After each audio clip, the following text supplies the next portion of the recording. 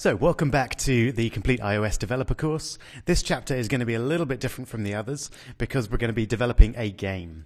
Now, mostly this course is about apps, but I wanted to show you how to make at least a fairly basic game because it's not that hard and it's a lot of fun, and some of you might want to develop games later on down the line.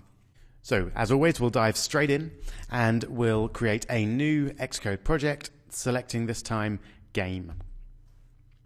And what I'm going to be making is a clone of a pretty famous game called Flappy Bird, which you may have heard of. If you haven't heard of it, then Google it. It's an exciting little story in itself. It's not available anymore, but it was a big smash when it was first released. But it also caused a bit of controversy. So we're going to want Swift. Now, the game technology we're going to use is Sprite. There's a few other options there, but Sprite is Apple's main game creation framework. So it's definitely a good place to begin if you want to be developing games on iOS. And we'll pick a universal device and click Next and Create. Okay, in this video then I'm just going to give you a basic tour of what we've got. You can see we've got a few different files to what we're used to and the kind of demo setup that we've been given. So first of all, let's have a quick look at the main storyboard. We can see that we've just got a single game view controller here. So with Sprite, you normally work with scenes rather than view controllers. So you'll just have a single view controller and then you'll create different scenes within that view controller.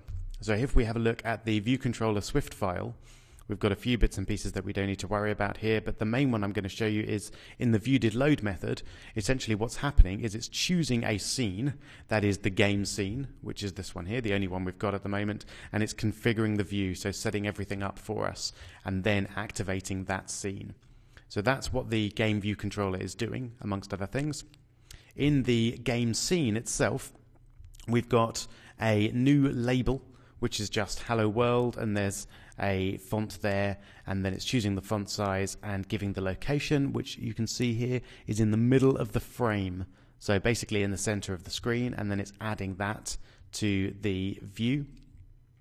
And then we've got a little method here that's called whenever the user touches the screen, and what that does is it establishes the location where the user tapped on the screen, and it creates a new sprite, which here we use SK Sprite node. We're going to talk a lot about nodes later on, but we don't need to worry about it too much now. So it creates a new sprite using an image called spaceship and sets the scale and the position to be where the user touched it. And then it sets an action, which is rotating that spaceship, and it runs the action forever. And then it finally adds it. So let's see what this actually does. Notice we haven't changed any of the code here. This is just the standard app that you get when you create a Sprite game. So there we go. There's our Hello World. And if I then tap, we get a lovely rotating spaceship. And you can create as many of those on your screen as you like. Go crazy. Great. So that's all working fine. All I'm going to do now is get rid of the bits that we're not going to want. So we don't want our Hello World now that we know that it's working, and we'll leave the touches began function for now, but we don't want spaceships to appear all over our app.